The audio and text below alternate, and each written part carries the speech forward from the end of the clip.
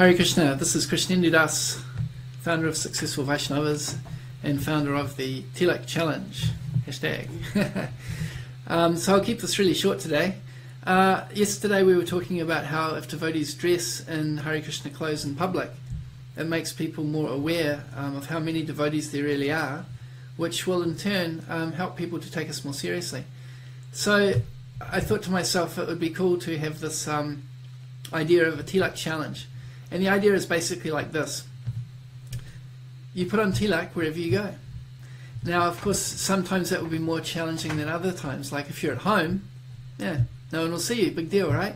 But if you can wear your tilak in public, then naturally people will see it and they'll get some purification. And they might even start asking you, oh, what's that on your face? And you have an opportunity to speak about Krishna.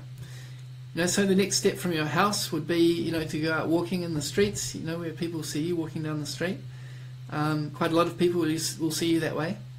Now, of course, it may be more challenging if you're going to work or going to school with tilak on and your friends are not used to it. So let's see who's up for the challenge.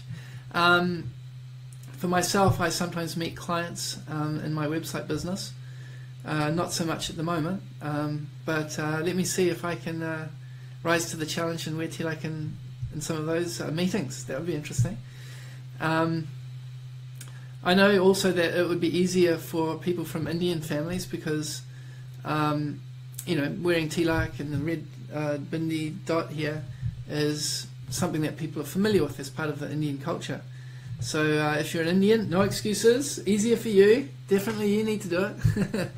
And for Western devotees or devotees from other cultures, it may be more of a challenge, but it'll be even more powerful because people will be like, well, what's that on your face? You're not an Indian or something. What does it mean? And you might also consider, well, what will you say when people ask you what that is on your forehead? Something to think about. The other night I took my son, or my two sons, up to the archery club. So they're learning to do archery. It's quite a good sport for concentration and so on. And they were up there with 3 other devotee boys. And it was really cool because when they were lining up to pick up their bows from the shed, they were all standing in a line and they all had seekers. And from behind they had exactly the same haircut. It wasn't tied up, they were all hanging down. It was a bit straggly, but it was kind of cool to see that they all had that same haircut and they were together and feeling like, yeah, I belong here. We're part of a special group here.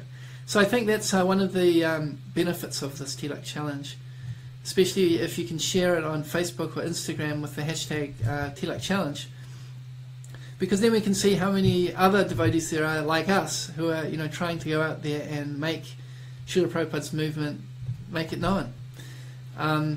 So there's two sides of it. One is that when we do something and we see that others are doing it, it helps us to feel like we're not alone. And on the other side of it, it also helps other people to become curious. It's like, wow, I see all these people with this marking on their face. I wonder what that's all about. Preaching opportunity. So let's see what happens. I just thought it would be a fun thing to do is to create this Tilak Challenge. For those that are thinking that, I'm not able to preach, I don't know how to do book distribution, or I don't have much time, I'm so busy with my family, my work, my school, etc., etc. Just this one simple thing of putting tilak on might be a way that you could preach that doesn't really take you much time. And it can also provide you a chance to meet people who are a little bit interested. It can be really a nice starting point for a conversation. So let's see how it goes. It's kind of an experiment as well to see what devotees think about this idea. But I'm hoping that you guys will be game, and I'll also be going out there and wearing my tilak. And of course also bonus points if you wear a dhoti and a kurta or a sari, or classic Hare Krishna clothes. That'll be a bonus because you'll be even more noticed and even more likely that people will ask you questions about Krishna consciousness.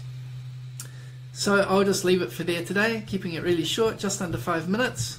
Remember, hashtag Tilak Challenge. Looking forward to seeing all your hashtags and comments. Make your life successful. Hare Krishna.